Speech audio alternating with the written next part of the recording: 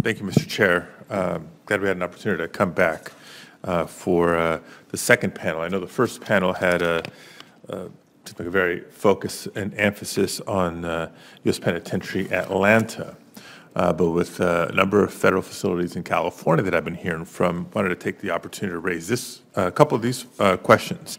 My office has received reports that BOP personnel at FCI Mendota were flouting COVID protocols, leading to the transportation of COVID-positive detainees and spikes in infections. Now, Senator Feinstein and I sent a letter to the Attorney General seeking answers concerning these allegations back in April. However, the agency response we received failed to reply to our specific concerns raised concerning FCI Mendota. And Mr. Carvajal, appreciate you looking through some notes here. Hopefully we can get some clear insight as to what's happening. So my first question is, how do you respond to the allegations that I'm raising here today that we first wrote about back in April? Well, Senator, we certainly don't expect anyone to flout COVID. We have very good procedures in place, and they're followed. I'm generally aware of that letter, and we have 122 facilities. And again, I go back to that we have regional directors. We have processes in place to provide oversight. We take these allegations seriously. We look into them, and we do the corrective action. The continuous challenge is that it's different people. Zero tolerance for unacceptably not following policies. So we look into these things and we address them. So you say there's protocols and they're followed. We send you a letter saying we're hearing protocols are not being followed, and it's a dangerous situation, this pandemic. And the response, again, is not informative or helpful whatsoever, other than we have protocols that are being followed, and if not, we're going to look into it. And we already communicated to you months ago that we understand they weren't being followed. So as part of our follow-up with you, I'm aware that BOP utilizes compliance review teams to ensure that facilities comply with protocols. Now, after Senator Feinstein and I raised concerns about FCI Mendota, was a compliance review team deployed to ensure compliance with COVID protocols? Senator, I don't know in this particular instance, but we do use compliance teams. We also ensure that we follow CDC guidance and processes and guidelines. So I would expect that they were, again, delegated. I have 122 facilities. There's a delineation of authority, and I fully expect those follow-ups to be done, and when they're not, that we have procedures to address that. So beginning to share the frustration with the chair here on lack of a definitive answer. Given what I've described so far, and if you're familiar with the letter, it seems like you were perusing it in your binder, would you agree that would be appropriate to deploy a compliance review team? And after such concerns are being raised? Yes, Senator, and I don't know why we didn't. I will ask that question and follow up. I would expect that the appropriate regional director requested a team, or that the assistant director with oversight for that area would deploy a team. But I can't answer that right now because I don't know.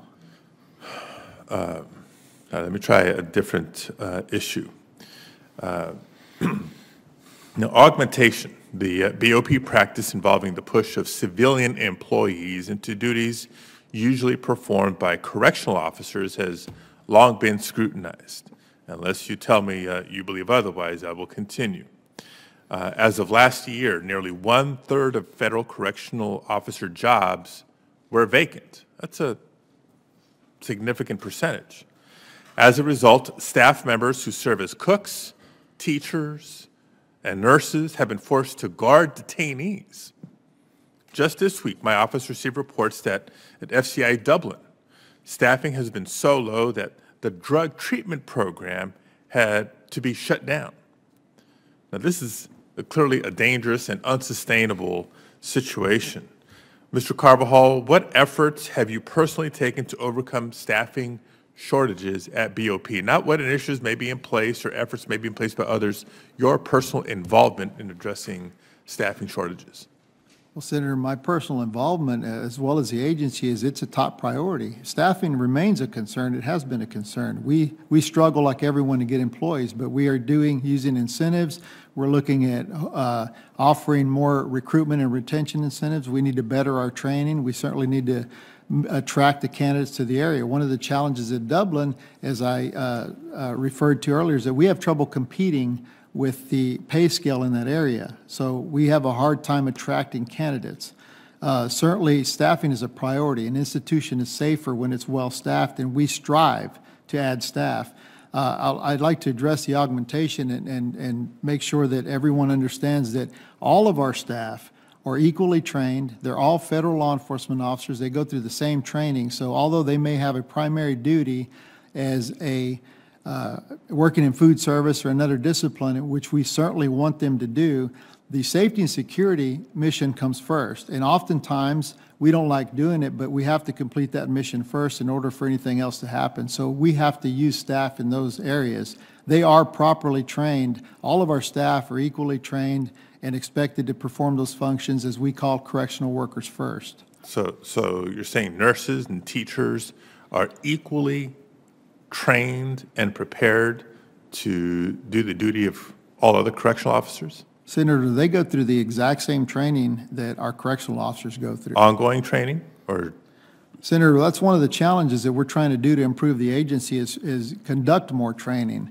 When we have the luxury of doing that training, we try to do advanced training. We're implementing a new program for correctional officers, but at this point, all of our staff receive the same training annually, refresher training. There is no advanced training that correctional officers receive, Senator.